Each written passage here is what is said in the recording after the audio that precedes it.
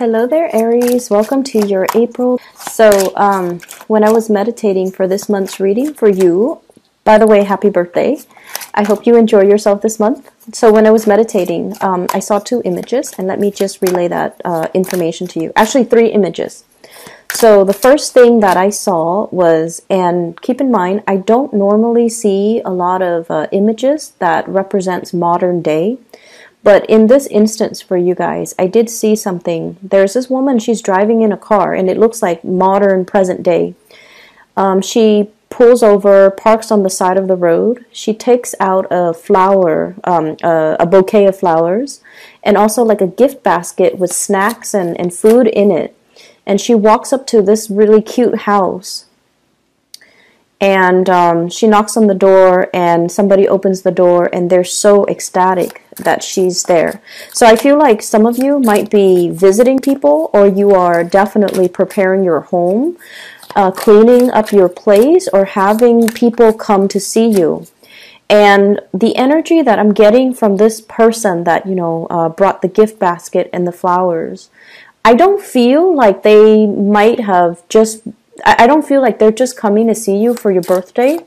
I feel like it's something more. It's like a really, really dear old friend of yours that's making a comeback in the picture and that wants to reconnect with you. I also feel like it's somebody that might have, from now until your birthday time, whenever that may be in the next year. So you want to make sure that you allow that door for positive energies, positive people to come into the picture and kind of block out those that have been taking advantage of you or that have brought you a lot of regret and sadness in the past, so that you can, start the new year right, okay? Because in the astrology world, we do believe that energy changes on your solar return month. Okay, so I feel like for many of you, this is something you kind of have to actively do. But I see like you're waiting on a person, a long-awaited reunion, or a long-awaited coming home, sense of coming home, or visitation from a person that is very, very dear to you. I feel like there is a more platonic, in many, many, many drunken nights of bad decisions. Like both of you, it's like your partner in crime. It's almost like the go-to gal or the go-to girl that knows all your dark past, but they don't care. They care about you as a person. So I feel like you really grew with this person. You really found yourself with this person. And there have been many, many drunken nights, and they always made sure you were hydrated. They made sure that they took care of you. And no matter what, there's this financial give and take too. They never took advantage of you. They never let you be the one to always foot the bill. Everything was really, really balanced and very solid with this person. And I do feel for many of you, you could be men or women, you might have been taken advantage of in the past, where somebody was either dating you or just, dating you, but the give and take in that relationship might not have been balanced, okay? So you might have been dating somebody that was, that made you foot the bill constantly. You might have been in a relationship too where they might not have, forced you to foot the bill or expected you to do that all the time. But I feel like financially you found yourself drained, or emotionally you found yourself drained. And I feel like that's almost a signal for you that that wasn't a healthy relationship. And so you have let go of some people, okay? You've had to close your doors. You've had to, physically bar entry into your life, into your heart, into your environment, some people that were not good for you. And so I feel like whoever that's coming to visit you, it could be a platonic friend, but the give and take and the financial back and forth between the two of you was so balanced and so even that it kind of set the bar for the next person. You want to find somebody like this person. You want somebody who's fair, who treats you right, who doesn't take advantage of you, who, there's like this balance in the give and take. And I feel like, you know, you're setting this you're putting this person on a pedestal, and they're kind of setting the bar for your friends, for your family, for the next person that you date, because they're pretty phenomenal. So I definitely feel there's somebody who has such a big heart. They're so generous. They're so fair. They're so intelligent.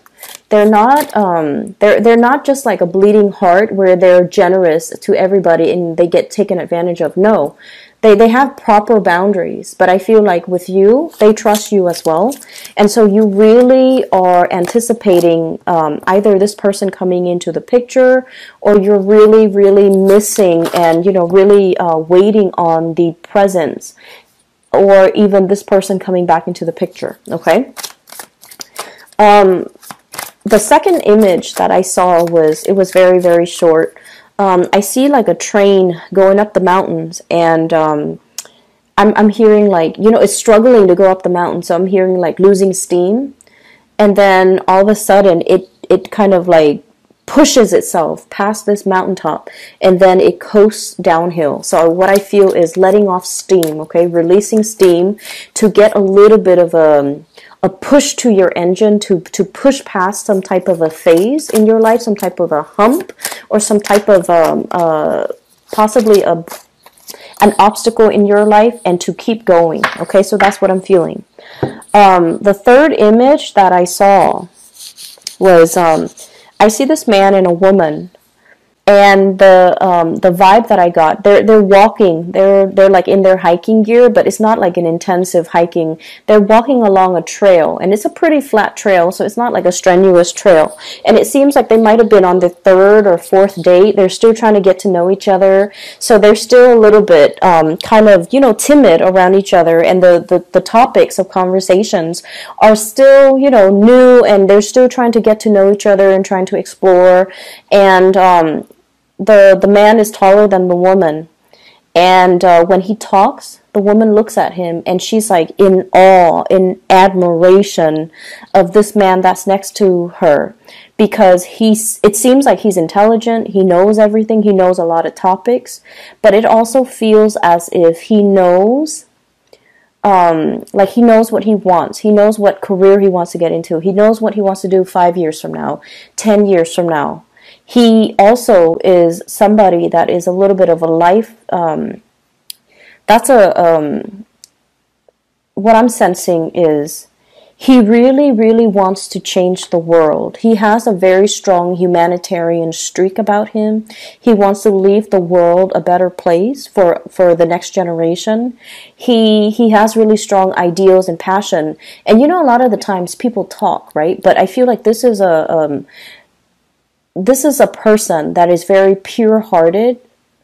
They're also able to follow through with their plans, or at least plan out a course of action that will allow them to kind of realize their dreams. So you're talking to somebody and you're looking up at them very starry-eyed, and as well in sheer admiration of this person, because they're so unique, and their goals and their dreams are so big and so inspiring that it inspires you. So I feel like you're narrowing down your friendship circle, okay? You're definitely narrowing down the people that you let into your life, the people that you want to be around, and you're not putting yourself in situations where you give a lot of yourself and you waited for the other person to reciprocate, but you know, for whatever reason, they didn't see the value in you, they didn't see the goodness in you, and they might have taken for granted the fact that you're always going to be around. So I feel like, you know, you had to close some doors, and you've had to kind of, you know, bar entry to these people that might have been quite self-serving, okay? So let me talk about the energies. The two cards that really stood out for me, first of all, we have here the 2 5s.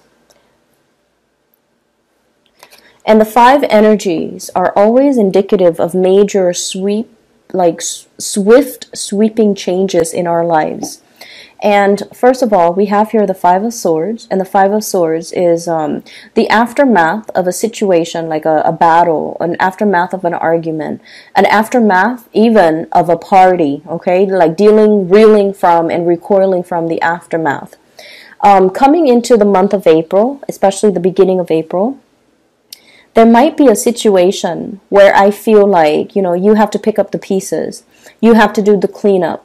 You have to be the one where you're physically, taking care of a situation. And whoever was involved, they're no longer in the picture. Okay? So what I feel is like, with this card in this deck, the two people that, in the traditional Rider-Waite deck, the two people that walked away, they're no longer in this picture. And so what I feel is happening here is you're doing the damage control, you're doing the picking up, you're doing the cleanup, and the other people are not there. And I'm almost hearing this guy in the card saying, go figures. Of course they're not going to be there. Why did I assume they're going to be there? Of course not. And so it's a situation where you feel like, I'm kind of alone in this. I wish they would stick around and offer help. I wish they would, step up. I wish they would do their diligence. I wish they would be more considerate. But here I am, and I'm the one that has to, take care of it once again. So I feel like this is an ongoing cyclical pattern that you've had with people in your life where you give a lot of yourself, a lot of your energy, you do a lot for other people, and yet you're not getting the compensation. And it boils down to the fact that the other people were not considerate. They came, they dined, they partied, or whatever it was, and then they left. And so it made you feel almost like taken for granted. That's what I'm feeling. And we also have as well the Five of Cups, realizing people's true colors. At the end of the day, this is like spilled milk, okay? It's the wine on the carpet, okay? The glass of red wine knocked over on the carpet because somebody was careless, because somebody was clumsy, because somebody didn't either, I'm feeling like, respect the situation. So I'm seeing a lot of cleanup here that you've had to do. And I'm also feeling a situation where you might have felt like they say they're going to do this, they didn't follow through, and then I have to step up and kind of like, the baton was passed to me inadvertently, and now I have to step up and I have to fix the situation. And so there's definitely something here where somebody should have handled it, but they didn't. They might have told you they're going to take care of it, but they didn't. And so you have to be the one in charge, and you have to be the one to kind of like clean up their mess. And I feel like this is you moving away from that and leaving this person behind, okay? It might have been a group of people. It might have been like 3 people where you start to see their true colors, and you start to see that this situation is not worth my energy, or these friendships, these social acquaintances, this environment was not good for me to be in because they don't uphold their end of the bargain. So we are moving away from this energy and we are transitioning. So I feel like, there was a lot of, there was a situation here you've been contending with for quite some time. And I feel for many of you, somebody was behaving in a very childish manner. Kind of like the baby knocking over things, and then it spills all over the rug and all over the carpet, and it stains the carpet, stains the rug. And even if you get like a professional rug cleaner, they can't really get rid of the stain. That's what it feels like to me. And so you're in a predicament coming into the month of April. This is the strong air energy, okay? So Aquarius, Gemini, Libra, and water energy, especially Pisces. I feel like they're flaky. Somebody is flaky. Somebody has like a very trepidatious types of energy. Okay, so Pisces, Cancer, Scorpio, Gemini, Aquarius, Libra. And I feel like, if there has been like a lot of waiting around, okay, this is a card about long distance, 2 of Wands, waiting for a situation to come into the picture, waiting for you to be able to step out and step up into the world and to kind of like get your plans moving. But if you've been waiting for another person, there's an energy here of somebody who's not reliable, who's left you feeling kind of like put on the back burner, who didn't really follow through on what they're supposed to do. And so you have to let go of this energy. This is the month where you realize what it means on an energetic level to cut cord and to let go of past emotional situations that are no longer serving you. I feel like, as a tarot reader, I say this all the time. We cannot move on and have new things come into the picture unless we sever ties with the old. And the best way that I can explain this is, let's talk about nations, okay? Like nation building, okay? And, I hope this example is appropriate because I feel like it might be because, Aries is the god of war, right? So let's talk about like decolonization, okay? So like if a country has been colonized, right? And when the colonizers can no longer afford to keep that colony, they evacuate, right? Like they withdraw their troops and they hightail it out of there because like financially it's not feasible to maintain that colony. And then if they're facing a lot of like insurgency, a lot of resistance from the local population against their rule, they're going to hightail it out of there. And what they leave behind is a power vacuum, right? So one of those militant groups, one of those insurgent groups, or one of the ruling elites in that country will come in and fill that power vacuum, right? And so energetically, if we're talking about moving on, if we're talking about making room for the new, we need to create those areas of vacuum so that the universe can come in, or the right people can come in and fill in those vacuums. And energetically, if we allow the universe to just kind of like naturally fill in those vacuums for us, it can create new energy, it can create new opportunities, it can create a new space for you.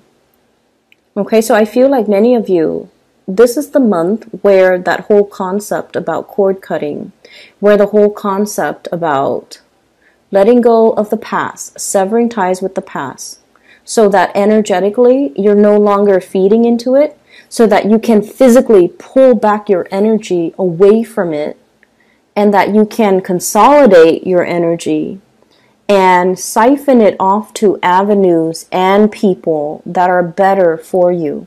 So what I'm drawn to here with this card is, this is the bridge, okay? You see that little span of, that little arc? And then it spans across two different land mass, okay? So this is the bridge. You're definitely emerging from one space where you weren't sure. You were kept in the dark. You weren't sure how somebody felt about you. You're emerging into another space, bridging that gap, going into the other landmass, finding your new area, finding your new people, finding the new opportunities that are available for you. And I feel with this moon energy, this is a very, very psychic card. It indicates as well, the bridge to get to your next destination is not going to be, something that's glaring in your face and it's going to hit you, like kind of like just front and center. It's something that your intuition has guided you all along. And it's something that emotionally you felt, this is something that I have to do. You're being very, like you're being compelled in a very emotional way to move away in this manner, in this direction, because that's what your heart really, really wants.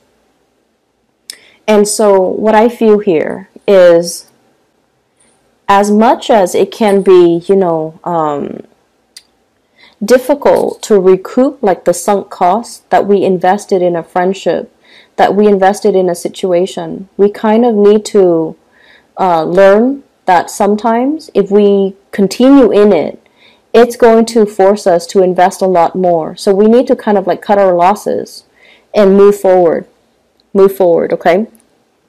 I'm seeing for many of you, there might have been a situation here where there was some money lost. So I feel like you might have paid somebody to do something for you. They say they're going to do it, and then the end result, either they deliver in a very subpar way, like they deliver mediocre goods or below your expectations. And you're just like, I'm not having this. I do feel some of you upset, okay? And then I also feel like some of you might have been like, you know, this was not the terms of their agreement. You need to redo it. So I feel like you're giving somebody that kind of like that second chance to get something done right. Okay, and I feel like that might have been in a consultancy type of a situation. I'm also feeling as well, you might have paid somebody to do some type of construction as well, the operational aspect, the logistical aspect, as well as the human aspect. If I were to be self-employed, if I were to, you know, start my own business, I know I would already know how to do everything. So many of you are contemplating and flirting with that idea. And I feel like there's something coming in for the month of April that will allow you to do that. And I feel like if you're thinking about, you know, I need land, I need to rent a space, there's going to be something coming in for you that will allow you to do that. Either getting a lease for really, really cheap, getting like an office space for a really, really good price, or even being able to network and having somebody tell you, you know, I'm interested in doing this. Do you want to join up with me? So somebody might be asking you for some type of a partnership. And I'm seeing it, especially with this card, Two of Rods. This is some type of a far away, long distance communication with another person, partnership.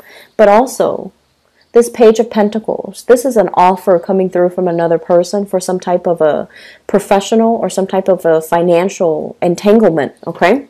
And I feel like you want to do that. But once again, you like your independence so much that you're not sure if getting into a partnership is going to be good for you. If it's something that is too demanding of you because you like to do things your way. But I definitely feel like this is a situation that can work out really well. Many of you might have started a new job, okay? And if the new job shows up like this, Page of Pentacles, where you might feel like you're underemployed, where you might feel like the financial payout is not big enough, I feel like you're going to stick with it just a little bit longer until you have the initial like seed capital or startup money in order for you to start your own business. So I definitely feel a lot of people on the verge of like an entrepreneurial breakthrough and being able to be in charge of your own hours, be able to be self-employed, and being able to manifest your dreams and make that a reality, because you don't want to be, it's almost like your skills are already maxed out. You already know how to do everything, so you don't feel like you want to stay there. I'm going to pull out, can you give me 3 clarifiers for the Tower, please?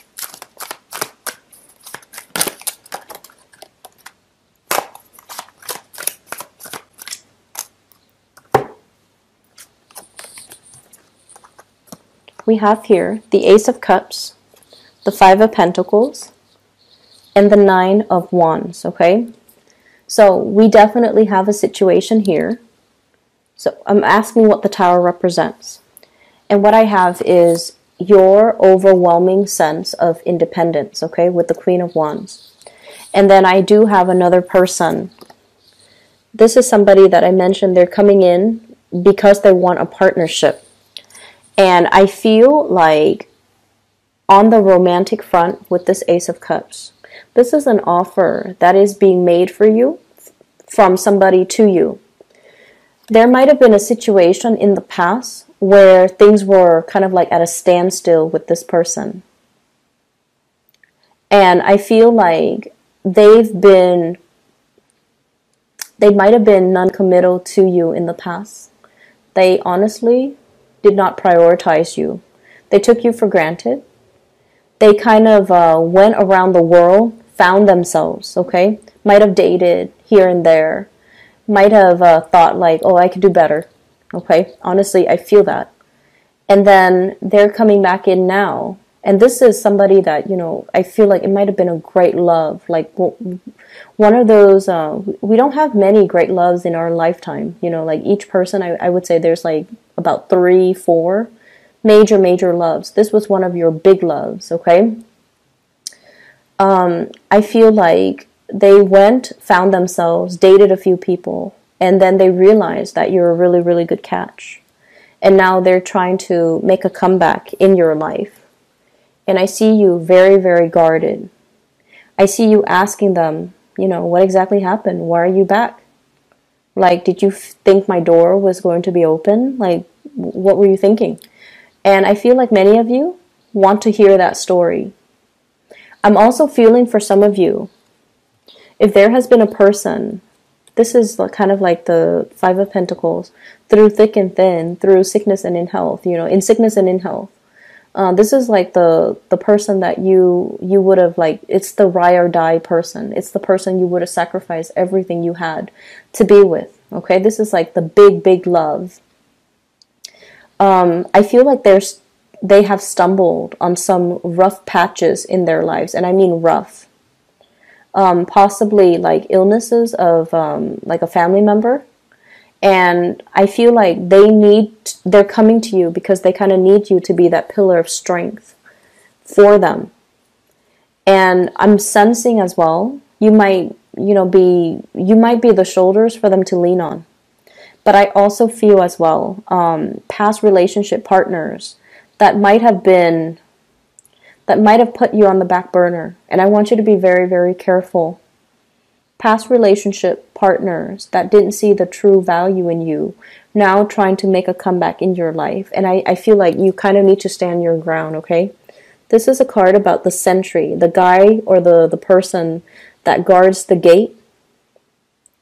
And he's going to ask, like, do you have an appointment? Did you have a letter? Did I give you permission to be here? Did someone give you permission to be here?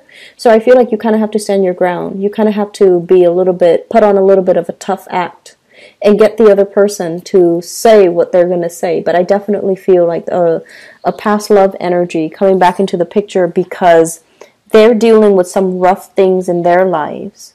And they're appreciating the fact that you have always been there for them.